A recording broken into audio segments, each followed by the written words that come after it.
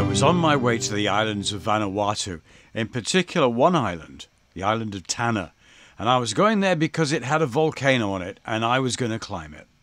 Meanwhile, the weather was good, the sailing was good, and life was good. At one point I was becalmed, but that afforded me this, a special treat. The water was iridescent blue, with the light from the sun shining down into the abyss. Pretty awesome.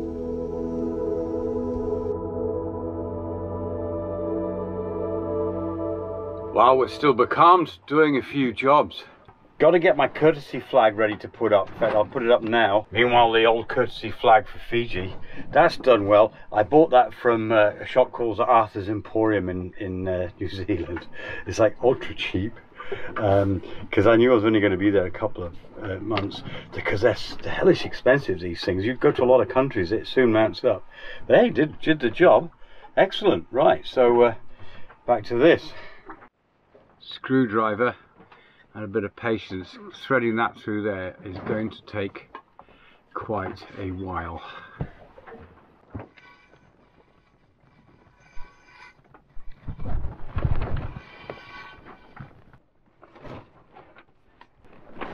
That'll do, that'll keep the bureaucrats happy. Meanwhile, if you can just see that over there, about there, that is a volcano-y island thing. It's not the one we're going to. That one's up there about 60 miles.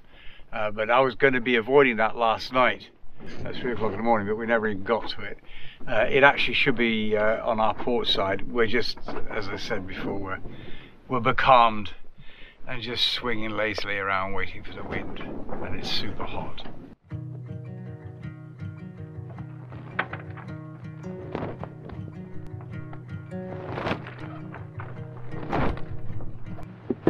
Having a go at this. These are mung beans, and from these you get the Chinese bean shoot kind of things that you often see in a supermarket.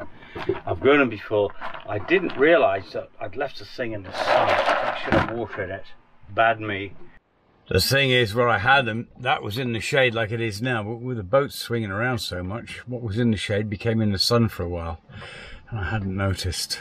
Anyway, I think I saved them. It's supposed to be just a little bit of water. They soak up a lot of water anyway, and just cover them up lightly, and just leave them to their own devices, and we should have vegetation very soon, I hope.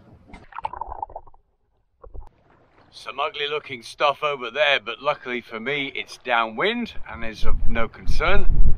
What is of concern to me, however, is the fact that I'm still in the same piece of ocean nearly for 3 days now, waiting for the wind, and it's finally sort of coming. Actually got full sail up today, and we're moving, and it's much better than it was.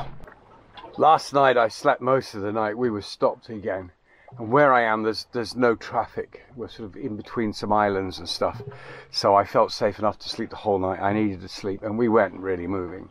And I zigzagged. I've been doing what I've done before in the past, go up and down the same line, not able to get any angles to sail, no wind. And this morning, downloaded the weather, and it says there's more wind than there is actually at the moment, and it's from a different angle than it is at the moment, so it's still not great.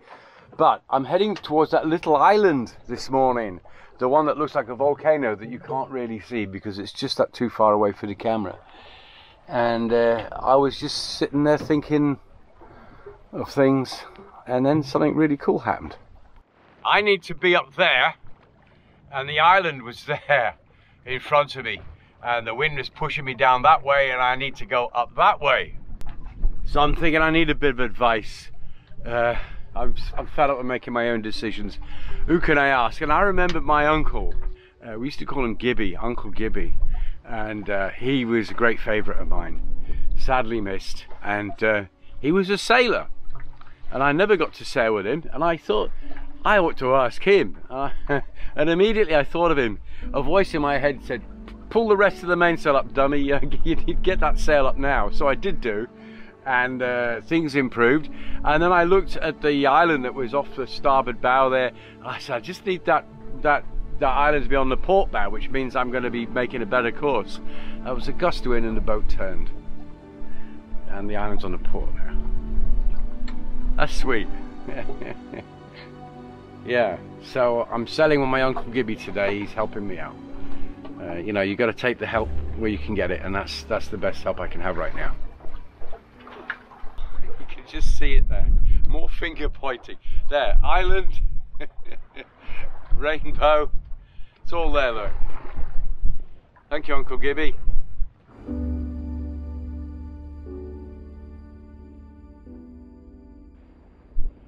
I only made the last little bit of video about 20 minutes ago. How quickly things change. There's a nasty looking squally rain thing coming down on top of me now. Luckily I've got lots of sea room on the bright side. I've got lots of sea room so I can turn away. It's not like back in Fiji where you'd have a reef on the other side and you were constrained. Just waiting for this stormy thing to come through, and I put full sail up. Maybe I shouldn't have listened to my uncle there. I might have to take it, put a reef in again. I think I'm just going to weather it with the sail up. Go away, go, oi, off, go, please.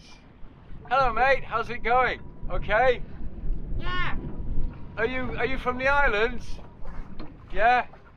Can you do something about this weather, please? Oh, here it comes. I've left the mainsail up. I don't know if that was a mistake or not. That's it, we're getting into it. Wind's picking up.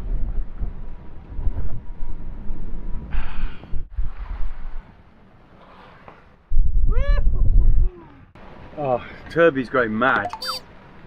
But up there, and not generating any power. We should stop doing that because the fridge has gone off with no power on. Very little power on board. There's no sun. There's blue over there. Bearing in mind it's coming this way, I'm hoping it's not going to last too long. That's kind of the reason for me not taking the sail down another reef, apart from being lazy, is I feel it's not going to last too long. If it gets really bad, I can steer downwind. I've got the sea room to do it. If you steer downwind, like across it and down, that takes the power out of it. And I've done that many times in the Caribbean. That's what you do. But I think this is not too bad. I think I made the right decision to leave everything the way it was. We're certainly moving now.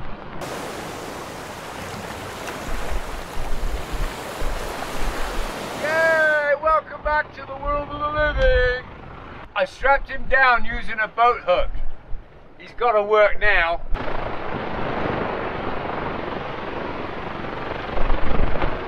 It's crazy. Well, all the wind and he wouldn't work. He's just revolving. I think what it is because he's on the downside of the mainsail. So, so I forced him to work now. But we need the electricity because the fridge is going off. My beer's getting warm. Anyway, that's downwind. There's the storm. And we come over the other side of the boat. You can see that it's a nice sunny day. And everything's going to be great. And there's another rainbow up there. Oh, lovely, lovely, lovely. Okay, so we're good. But is the course good? Just on my way back to look at the compass and saw that one. He's behind us, so that's of no concern. But it's going to be the tenure of things at the moment, I think. Now peace has come back to the boat for the moment. It's time to check these. Do you remember oh yeah, these are mung beans. You see that? That's brilliant. They're sprouting. Can you see that? That's awesome. What I'm going to do is wash them through and put some more water on. That's brilliant. That's awesome. Fresh vegetables. This really is a game changer. Right, a bit of rinciness, and then I'll sieve them over the side. Look at that. I'm turning into a bit of a hippie in my old age. That's natural food grown on the boat. Oh no! Oh, I just spilled them. Oh no, no, no, no, no! No!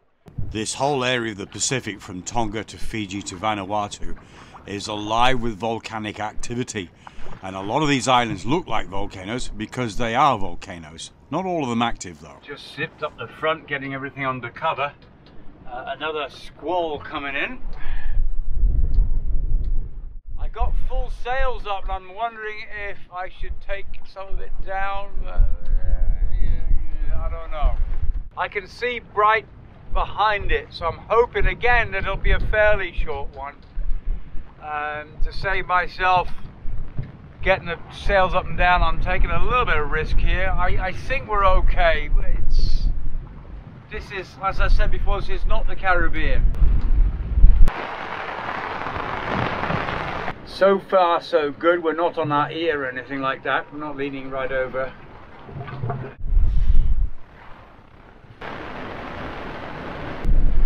Got it going downwind.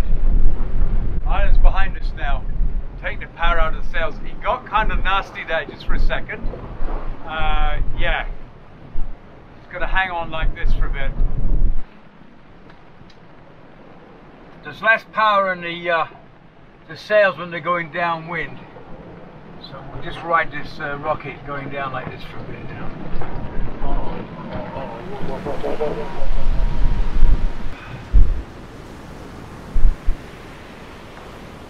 Hold on, baby.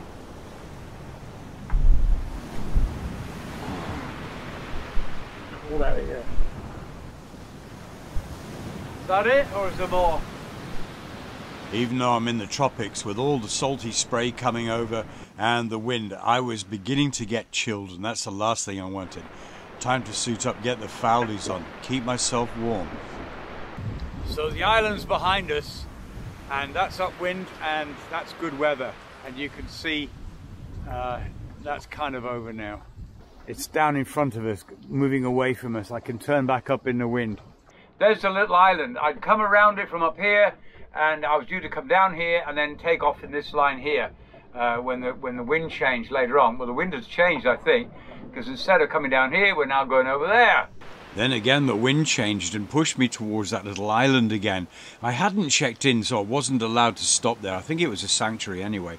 I was headed for another island further up the way called Tanna, so I had to get round this island. Couldn't film it. It's always a messy situation and a little bit scary, but got 2 reefs in the mainsail. Got it right down now. I'm beginning to think of that place as doom and gloom island. I tell you, it looks like death. It's all dark and mischievous and horrible, and it's windy and nasty. There is a windless zone which I was gonna go up to, but I managed to get the work done here. I don't want to get too close to it because some of these are nature reserves. I don't know if we're allowed. I don't want to get in trouble. Look at the boat bouncing. Look at that.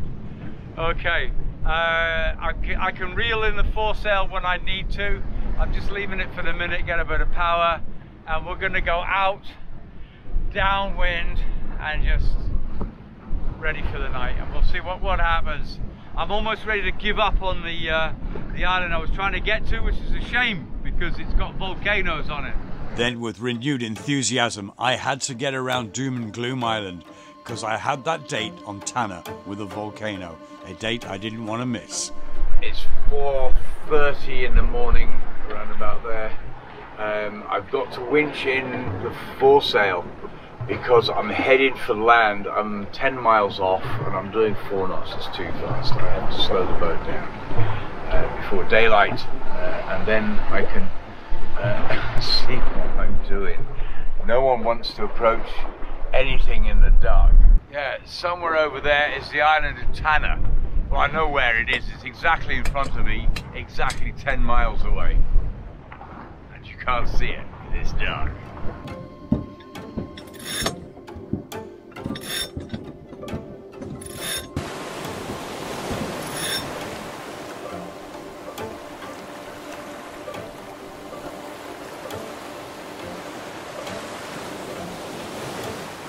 Here we are. There's the port. Gonna try and get in here. Wind is coming in this direction. That's what it looks like in real life. This is the 22 knots I thought was gonna come, and it came just at the wrong time, just before I get into port. You couldn't have planned it better if you were trying to screw my day up. And I need to go forward and I need to get the anchor sorted out. but I can't really do that now because it's too rough. I'm going to go ashore, or go close to shore with enough sea room on my downward side that if I get into trouble I can just literally hoist the sail and drift out. This is pretty dreadful. This is nasty, nasty, nasty stuff. And I'm scared, by the way.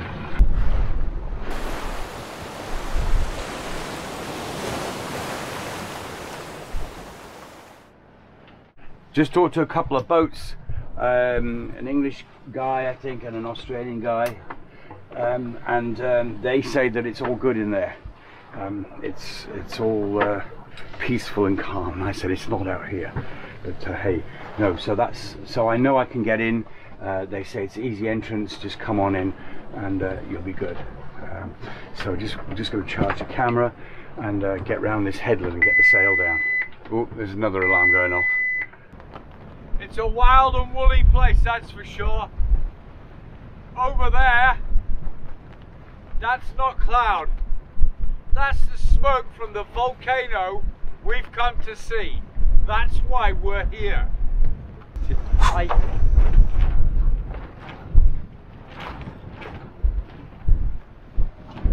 Got to get that down before it does some damage to my face.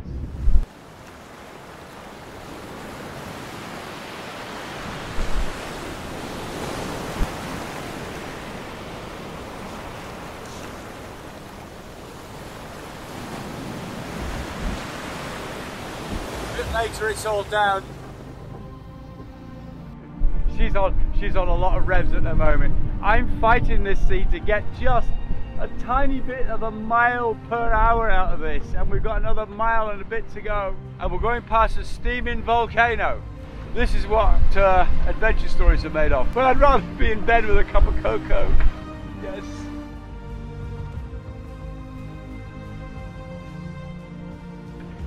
Right, I just stopped the boat by the entrance.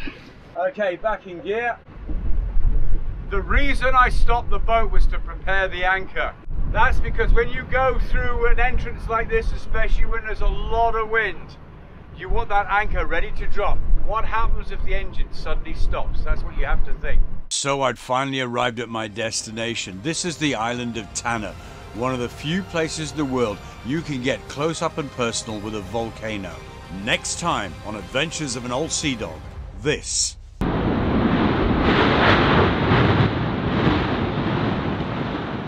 Thank you so much for watching. I hope you've enjoyed. If you have, please subscribe and press the notifications bell. Many, many thanks to my patrons for their wonderful support over the years, keeping this channel afloat. Thanks to you again for watching. For more information and real-time updates, I'm on Instagram, Facebook and Twitter. Until next time, take care of yourselves.